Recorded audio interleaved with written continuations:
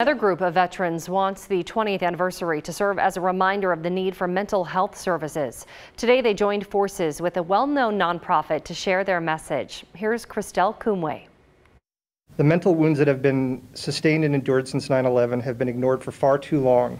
One by one, Friday morning, battles and trauma don't stay in the field. They follow us to our home, to our families, friends, loved ones. 5 Oregon veterans shared personal struggles with mental health challenges after traumatic experiences while serving.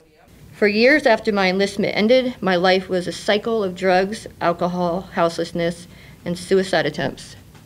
As Marines, it is drilled into us to not ask for help or admit any kind of weakness.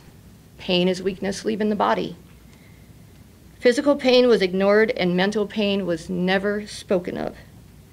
The veterans gathered Friday at Lines for Life, a nonprofit dedicated to preventing substance abuse and suicide. Having Lines for Life is something where I can share my story, where I can be around veterans that have the same interests as me and be able to not feel like I'm alone. It's gone a long way. They're here to advocate for more services, from mental health to housing resources for veterans. Really try and remove the red tape. There were shortcomings in the mental health system before the pandemic. Now they have just gone through the roof. Senator Ron Wyden hopes to mobilize Senate colleagues around the issue. There needs to be a special focus on behavioral health. That is hugely important.